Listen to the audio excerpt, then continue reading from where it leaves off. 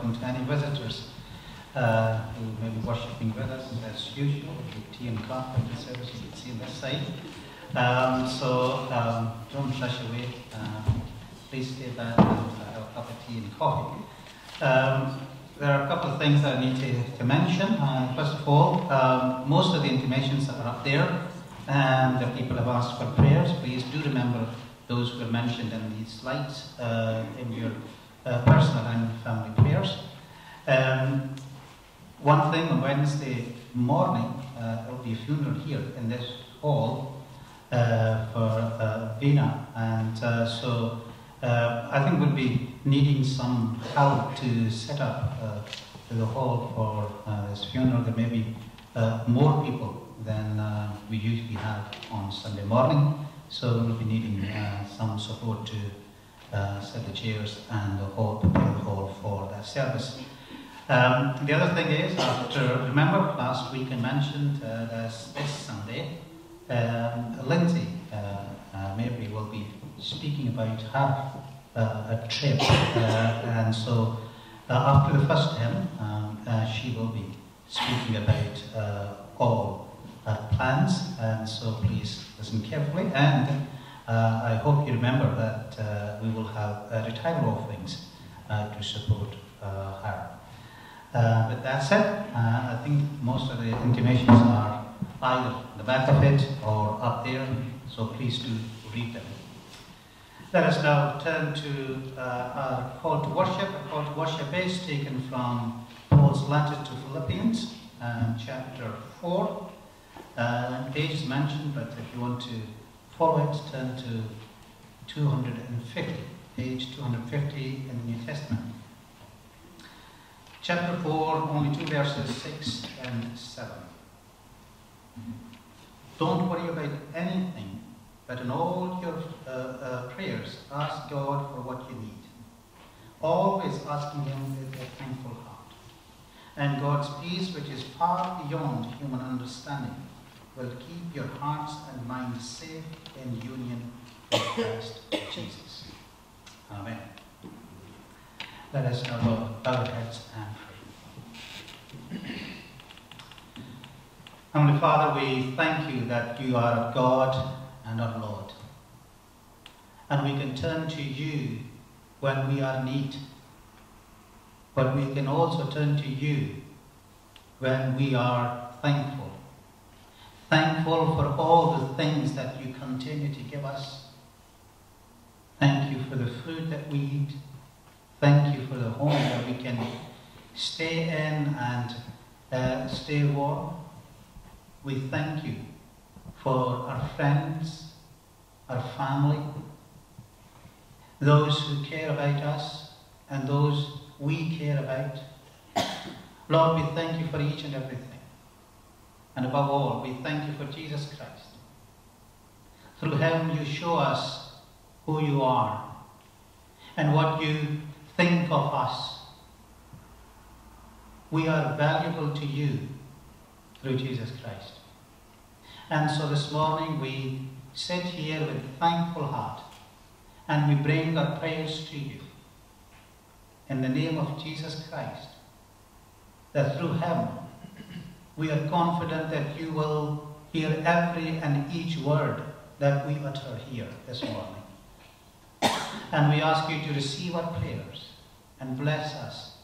Bless us through your word, read and preached. Bless us as we sit together and we share our needs with each other. Let this time be a time of thankfulness, a time of praise, time of offering our lives to you. So Lord, forgive us for those times when we don't listen to you, we hurt each other through our words and our actions. We behave in a way that offends others. And then we hold grudges. Give us the spirit of forgiveness.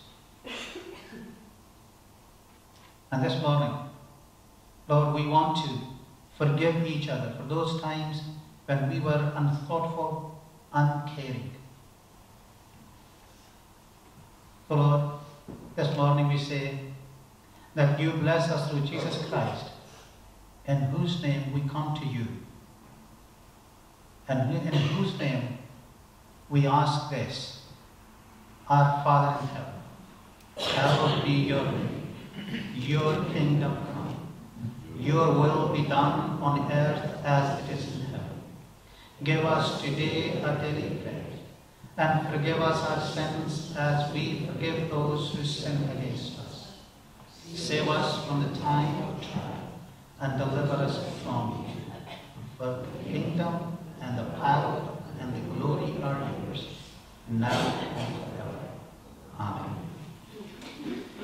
Let us now sing the first hymn, I Want to Walk with Jesus Christ. And as I usually say, if you're able to stand, you can stand. If you don't want to stand, there is no compulsion.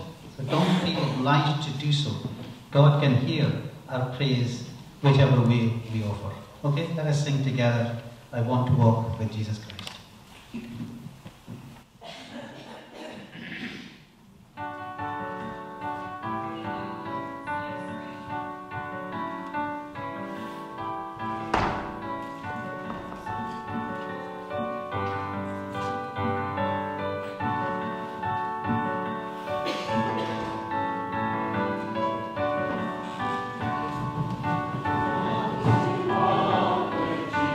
Jesus Christ, all the days I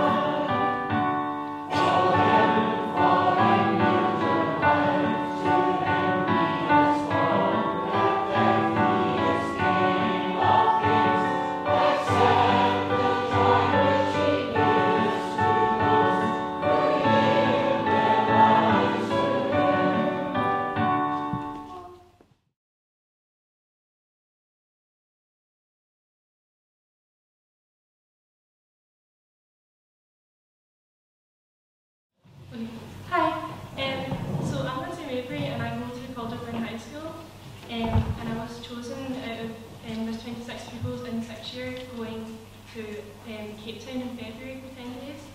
It's a programme that the schools do called Cape Connections, and we have like a link with this school in Cape Town. It's called Mount View. So we go over there and we like meet them and we just talk to them and learn a bit about them. And they don't really have a lot of resources and things, so we kind of help raise funds for them, and we go over and like take stuff to them as well, like pencils and paper and books and things, because we're trying to like help them build up their library as well. Yeah, so we learn about their culture, and we also like we do kind of presentations about East Kilbride in Scotland, so that they can kind of see what life is like here as well. So each of the people that are going, including the teachers, are taking at least 5 books and then like pencils and notebooks and things, and that's going to be like a third of everyone's luggage.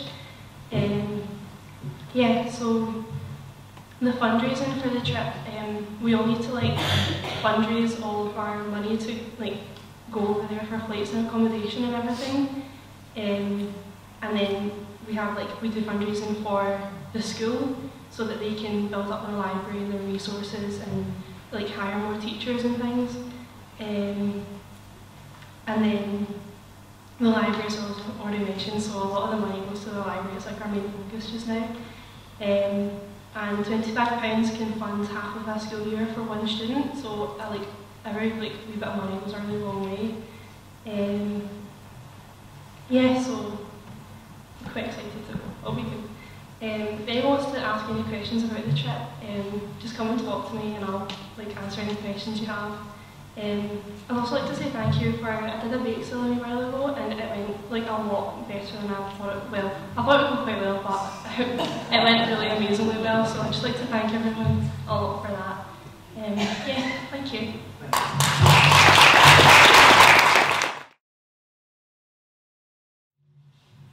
Good morning, boys and girls, young and old.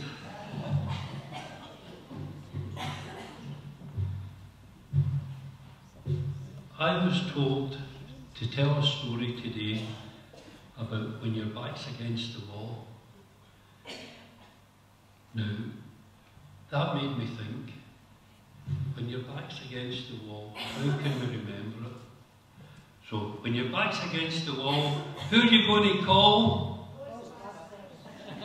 Who? Ghostbusters? Dear, oh dear. I was thinking more like Lord God Almighty. So, when your back's against the wall, who are you going to call? Lord God Almighty. Lovely. Today, I've got 2 wee stories. One is about Sarah, and Sarah comes from Wishaw. Now, she was driving through Glasgow to the airport on the M8, and you know there's 3 lanes on it. She was in the middle lane, and her old car went put, put, put. Nothing else. So she thought, what am I going to do? I'm going to the airport to pick up my friends. I'm going to be late, and I can't get out because there's cars wheeling by this side and wheeling by that side. Can't get out of my car. Where's my phone? I haven't brought my phone with me. So she thought, what will I do? So she closed her eyes, put her hands together, head down. Oh Lord, please save me.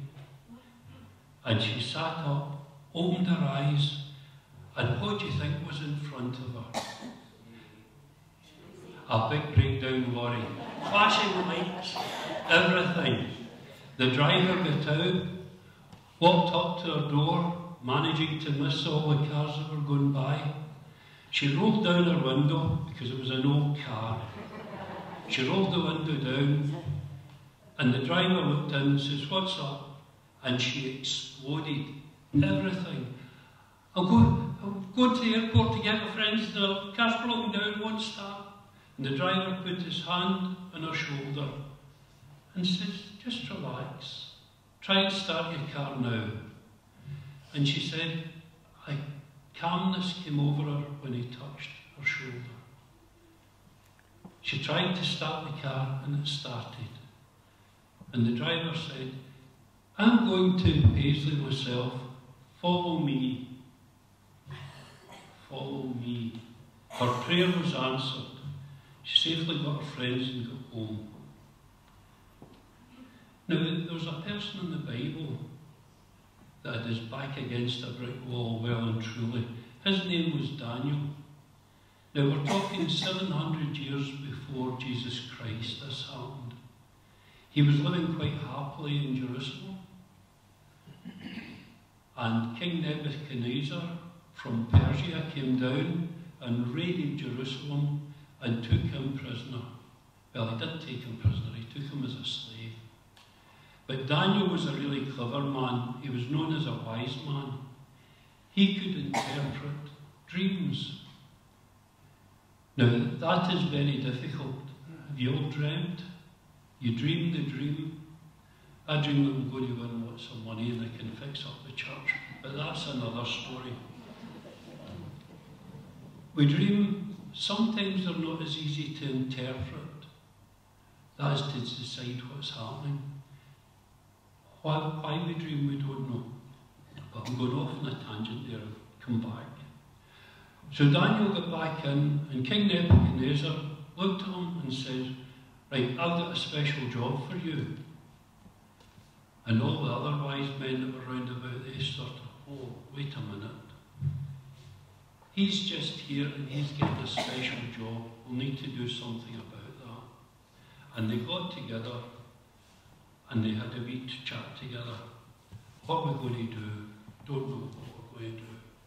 Well, we're wise men, we should know what we're going to do. So this idea,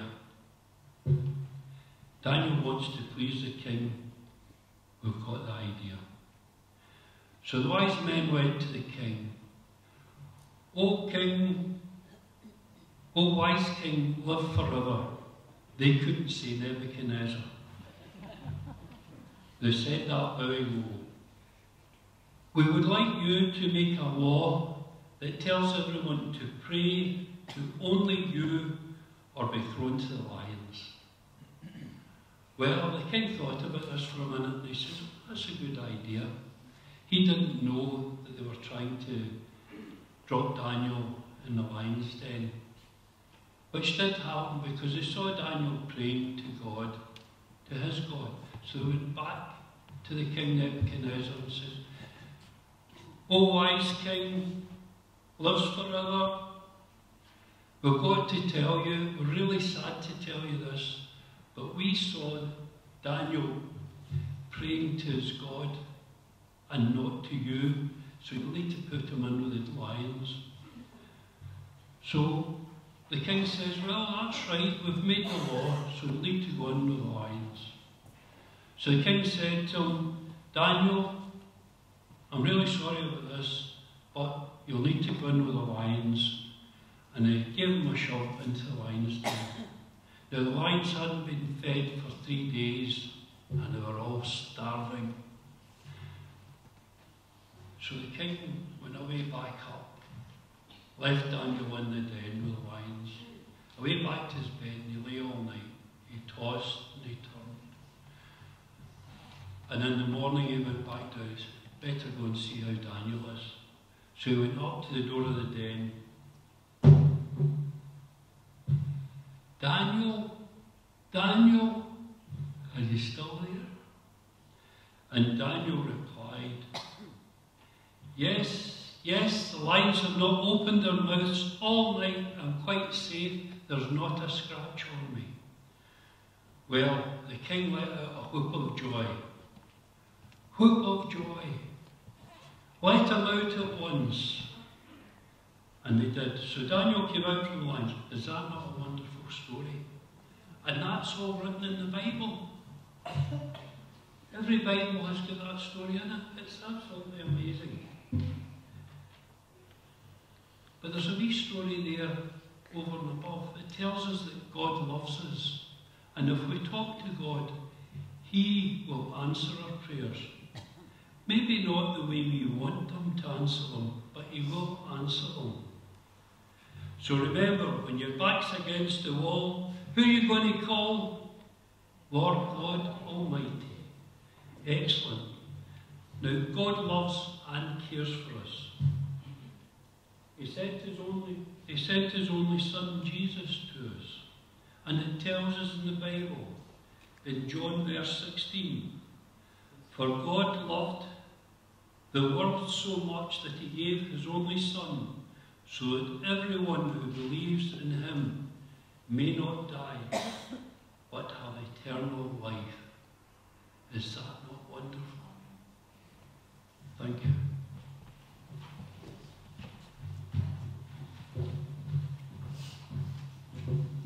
I need to put it in a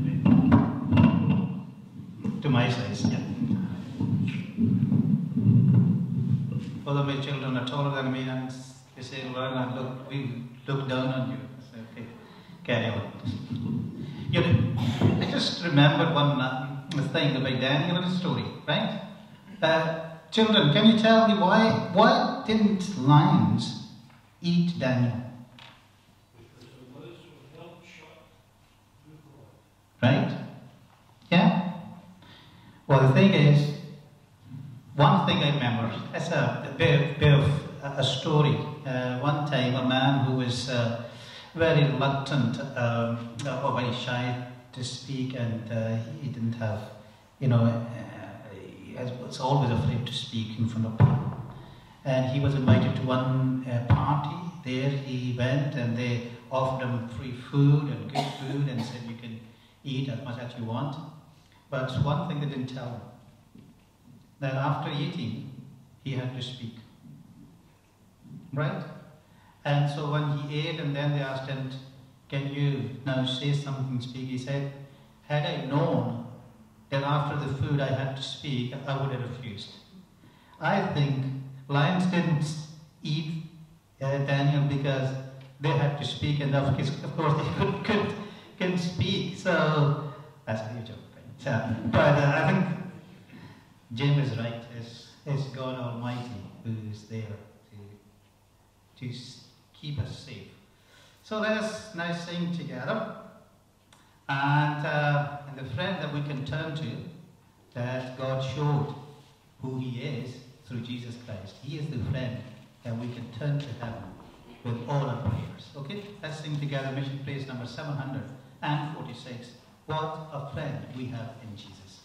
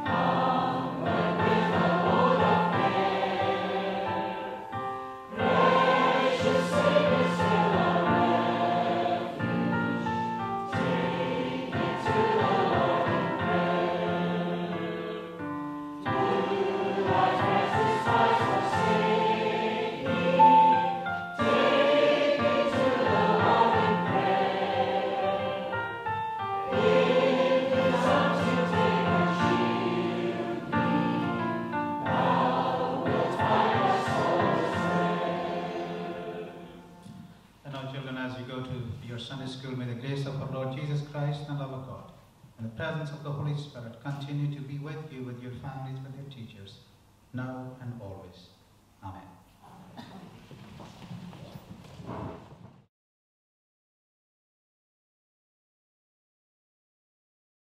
As Jacob went on his way, some angels met him. When he saw them, he said, "This is God's camp." So he called the place Mahanaim. Jacob sent messengers ahead of him to his brother Esau in the country of Edom. He instructed them to say, "I, Jacob, your obedient servant, report to my master Esau that I have been staying with Laban, and that I have delayed my return until now. I own cattle, donkeys, sheep, goats, and slaves. I am sending you word, sir, in the hope of gaining your favour." When the messengers came back to Jacob, they said, "We went to your brother Esau, and he is already on his way to meet you. He has 400 men with him." Jacob was frightened and very worried. He divided into two groups the people who were with him, and also his sheep, goats, cattle, and camels. He thought, if Esau comes and attacks the first group, the other may be able to escape. Then Jacob prayed, "God of my grandfather Abraham and God of my father Isaac, hear me. You told me, O Lord, to go back to my land and to my relatives, and you would make everything go well for me. I am not worth all the kindness and faithfulness that you have shown me, your servant. I crossed the Jordan with nothing but a walking stick, and now I have come back with these two groups. Save me, I pray, from my brother Esau. I am afraid that he is coming to attack us and destroy us all, even the women and children. Remember that you promised to make everything go well for me and to give me more descendants than anyone could count, as many as the grains of sand along the seashore." And then we're reading from verse 22. That same night, Jacob got up, took his 2 wives, his 2 concubines, and his 11 children, and crossed the river Jabbok. After he had sent them across, he also sent across all that he owned, but he stayed behind alone. Then a man came and wrestled with him until just before daybreak. When the man saw that he was not winning the struggle, he struck Jacob on the hip, and it was thrown out of joint. The man said, "Let me go, daylight is coming." "I won't unless you bless me," Jacob answered. "What is your name?" the man asked. "Jacob," he answered. The man said, "Your name will no longer be Jacob. You have struggled with God and with men, and you have won. So your name will be Israel." Amen. May God add a blessing to his reading. Just before Karen brings to us God's word, let us sing together, "Be Thou My Vision," mission place number 51.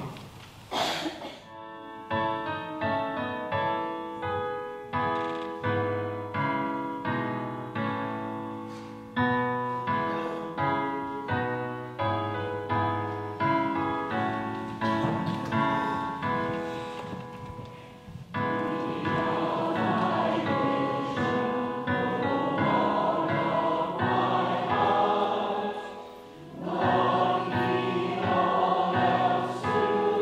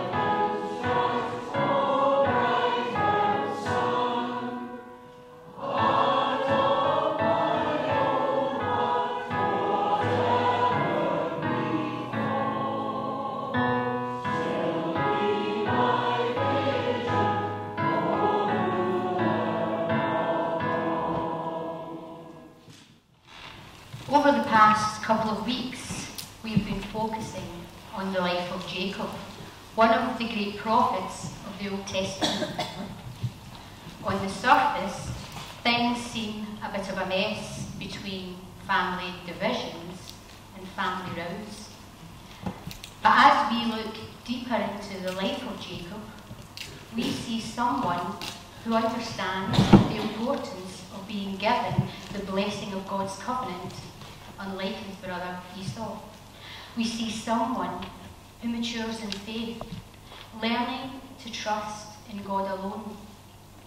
We see forgiveness, and at the very centre of this story, we see God, who throughout everything is in control. There have been arguments over the years about how Jacob received this blessing, arguments for and against the moral standing that Jacob and his mother took. Some think that Jacob made a mistake and that he should have waited and allowed for God to act first in handing over the blessing to him. Others, though, think that both he and Rebekah were justified in light of the importance of the situation. After all, it was the blessing of God's covenant for future generations that was at stake. And God had previously told Rebekah that it was to be given to Jacob. So for them to stand by and do nothing would for them have seemed to be against the will of God, and therefore not an option for them. Wherever anyone stands on this point, the important thing to remember is that it was always God's intention for the blessing of the covenant to fall on Jacob, and this it did. It ends up, though, with Jacob being gone for over 20 years, and not the short while that his mother had predicted when she sent him to live with her brother Laban. Eventually, though, God instructs Jacob that it's time for him to go home to the land of his father and his relatives. God tells him that he is not to worry, and God promises him that he will be with him and that he will protect him. And so this is where we started off with our reading this morning. Jacob returning home to face Esau. For Jacob, this is no easy journey. He wants to go home, but he's afraid. This meeting with Esau is weighing heavily on his mind. Does his brother still hate him? Does he still want to kill him for taking this blessing? These are valid questions and fears which have resurfaced from Jacob's past. Initially, Jacob thinks that he can win over Esau with gifts, hoping to buy back his brother's forgiveness with some of the wealth that he has acquired over the years. But in doing this, Jacob is forgetting one important thing: God's promise to protect him. Jacob simply needs to trust in God alone, but instead he looks to see what he can do, instead of trusting completely in what God has promised he will do. At this moment, Jacob's biggest problem is himself. How many times have we thought that we could sort out the problem without seeing that maybe we are the problem? Our hardened hearts, our selfish ways, our refusal to forgive or seek forgiveness, our lack of faith. How many times could we have turned to God but chose to turn to others or ourselves instead? The wonderful truth about God, though, is that regardless of what has controlled our lives in the past, it's never too late to get our life on course and be part of God's plan. God allows us to start fresh at any point in our lives when we turn to him. And so it takes Jacob to get to the lowest point in his life for this to happen. This low point comes once Jacob hears that Esau is now on his way towards him with 400 men in tow. The dynamics have now changed. It's not now Jacob going to Esau to bargain for his forgiveness is Esau charging towards Jacob with a whole army of men. Jacob's not a soldier or a hunter. He's a family man with livestock and servants. 400 men charging towards you is not the kind of welcome you expect when greeted by a friend or a family member, but it's the kind of welcome you expect from an enemy with a grudge to bear. Jacob is on his knees. His back is against the wall. He is terrified not only for his life, but for the life of his family. He has nowhere to run, he has nowhere to hide, and he has nothing else to bargain or negotiate with. All he has is this God who has been with him all his life. And so it is now that Jacob turns to God and prays for help, finally seeing God in his greatness and seeing himself as he truly is. Jacob's prayer speaks of his unworthiness and how only God is worthy. It speaks of how unfaithful he has been, but how faithful God is. It speaks of God's goodness and how he started out with nothing, yet God has blessed him with everything that he has. He now remembers God's promise and asks God to save him from Esau. In Jacob's helpless state, he has finally turned to the only one who is able and who has been able to help him all along. The Bible then describes the strangest wrestling match in history. It says that a man came and wrestled with Jacob until daybreak. We later read that it's God that Jacob wrestled with all night. This wrestle was the answer to Jacob's prayer. During this wrestle, Jacob learned, even at your most difficult moment, when God strikes Jacob's hip, that holding on to God and not letting go is the answer to life's problems. Jacob has now found in his broken state that his desire to know and rely on God personally is now the only thing that he wants and needs. His persistence in faith has pleased God, and God's blessing is given to him. The humbling truth about God is that he patiently takes us as we are, staying faithful to us until we are finally won over. For Jacob, that was learning to turn from self to God. God answered Jacob's prayer, but not in the way that Jacob might have expected, but in a better way. Not just sorting out his problem with Esau, but sorting out Jacob's bigger problem, which was with God. This blessing was always meant for Jacob, but in order for God to use Jacob for his purpose, Jacob had to learn to turn from self-reliance to trusting and relying on God alone. What does Jacob's story teach us? It teaches that God uses ordinary, imperfect people to do his will, and in the process helps them transform their own lives when they submit their lives to him. It teaches that persistence in faith brings rewards, and that in the end, only reliance on God is the answer. Above all, the story of Jacob teaches the sovereignty of God, that everything is under his absolute control. One more important aspect that the story of Jacob teaches is the importance of prayer.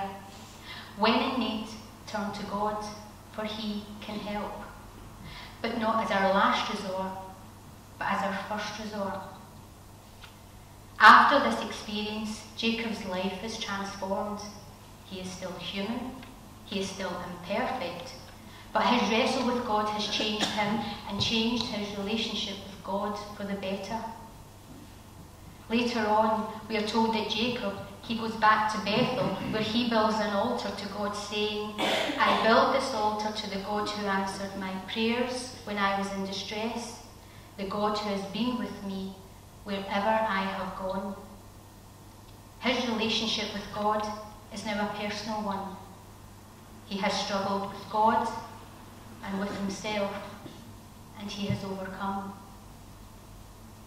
All of us, if we haven't already, should seek to find that Jacob moment in our own lives, that moment when our relationship with God turns personal.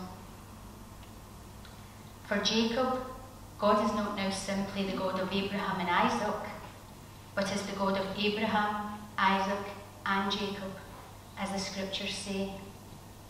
He has learned that the only really important thing in life is to be blessed of God spiritually, trusting in him alone. As Christians, our blessings of God come through our Lord and Saviour Jesus Christ, who gave his life to bring the blessing of salvation to us. This is God's promise to us, and this is our destiny when we have faith in him. We, like Jacob, are unworthy of this gift, and yet God offers it to us. We, like Jacob, are untrusting and unfaithful, and yet God remains faithful to us. And we, like Jacob, are in need of God's grace and love, which he pours out freely on all of us. So as our call to worship this morning reminds us, do not worry about anything, but in all our prayers ask God for what we need, asking him with a thankful heart, remembering how blessed we are, for we have hope in eternal life through Jesus. This is no false hope that we hold on to, and it brings no small blessing either, for it is the blessing and promise of eternal life with our eternal God in his eternal kingdom, which is why the scriptures tell us to hold on firmly to the hope that we profess, because we can trust that God will keep this promise he has given to us. If there is one message that we can take away with us today, I think it would be this: that the real blessing a person should strive for in his or her life is not the material ones that we get in this life, in this world, but is the blessing and promise that we hold on to, like Jacob did, which comes from God through Jesus. As for the brothers Esau and Jacob, God kept his promise. For while Jacob was trying to think of a plan to fix things himself, God had been at work in both of their lives. Esau ran to meet Jacob, throwing his arms around him, kissed him, and they both cried. The forgiving power that God's Spirit brings on us heals wounds, and the courage to seek forgiveness when we make mistakes happens when we allow God's Holy Spirit to work in our lives, as the story of Jacob tells us. May our Heavenly Father, who is the God of Abraham, Isaac, and Jacob, give us his blessing through our Lord and Saviour Jesus Christ, and may we remain persistent in our faith in him. Amen. We will now continue this morning with our offering hymn, and it's from Mission Praise, hymn number 178.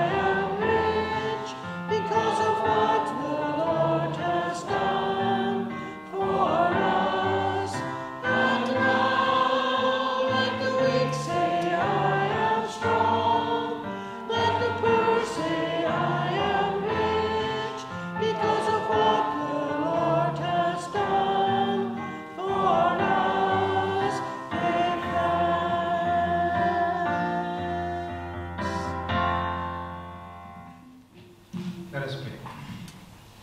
Lord God, we thank you that you are a great God. God who is patient, who is merciful, who offers his grace unconditionally. This morning we are reminded of this fact through this story. Lord, I thank you for your word and thank you for Karen and bringing this word to us, reminding us of the greatest blessing which comes to us through Jesus Christ our Lord. And we ask you to help us to open our hearts to receive that. Receive that grace, that forgiveness, which is only available through Jesus Christ. What a blessing we have. But there are many other blessings that you continue to give us. Lord, we thank you for our life, for the blessing that we have. And in response to your love and grace, we bring these gifts to you and ask you to bless these gifts. Use them for your glory. Use them to bring peace and comfort to those who mourn. We especially remember the family of Vina, and we ask for your comfort for them. We also remember the families of those who lost their lives in this track and lorry. Oh, what a tragedy. We don't know what happened, but we do know that you are a God of peace, God of comfort. So Lord, give comfort to those who have lost their loved ones. We also pray for all those who are mentioned in our intimations, all those who have asked for prayers. Lord, we bring them before you by name and ask your hand upon them. Be with them. Heal them physically, mentally, emotionally, and spiritually. We ask this all through Jesus Christ our Lord. Amen. And let us now conclude our service this morning. A hymn that I like. This is Mission Place 998. How deep the Father's love for us.